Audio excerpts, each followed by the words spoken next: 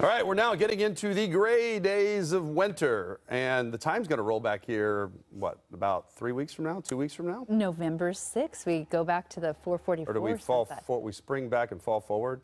Or fall back and fall spring back forward? and spring forward. It's always confusing, I want it right? to be the Whatever other it is, way. it gets dark, right? And we're talking about winter. Winter officially not kicking off until December 21st, but it feels like winter already. We're seeing the snow out there in some of our cameras, Hurricane Ridge, and as we look over I-90, look at that pretty shot before the sun goes down tonight. We're seeing a dusting of snow. So here's where we are live, 52 degrees with our Capitol Hill camera. We're seeing a little bit of break in between the cloud decks here, and we're looking out at a gray day, and it's cooler than average, and we're seeing some showers, not heavy showers yet for most of us. We're seeing lighter showers up to the North Sound, Northwest Washington coast. We'll get some of those heavier showers at Quileute and Neah Bay and Forks in those areas, but really light from Bellingham down through Cedar-Woolley, La Conner, you're in a break, Anacortes, Friday Harbor getting a few sprinkles. So what can we expect as we get through tomorrow morning? Not a ton to work with. We're going to start to see showers diminish, and as we get through tomorrow night, same kind of goes. But it's really when we get into Thursday night into early Friday is where we start to pick up some of those rain chances. So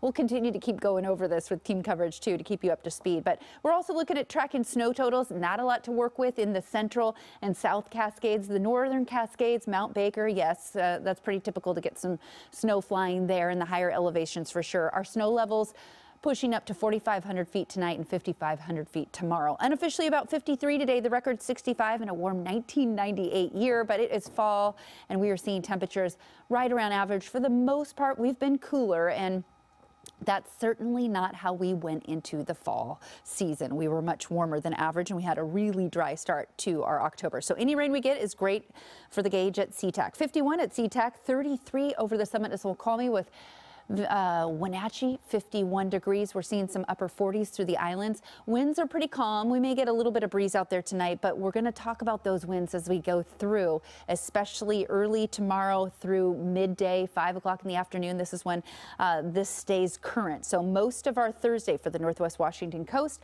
up through the North Sound, including some of the islands, we could get those southerly winds gusting at times to 45 miles an hour.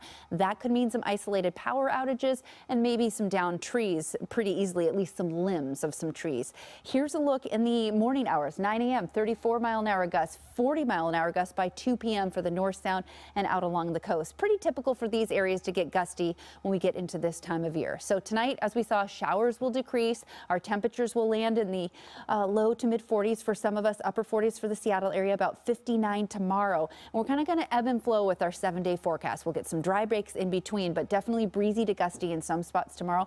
Friday, the second half of the day looks better. And then Saturday, not a complete washout, just a few showers. Sunday, it looks like we'll build on those showers. And as we get into kickoff for the Seahawks, could be pretty sloppy at times. Scattered showers for Halloween. And we'll keep more of an eye on that as we get closer to next Monday for sure. But we start to drop those temperatures into the upper 40s this time next week.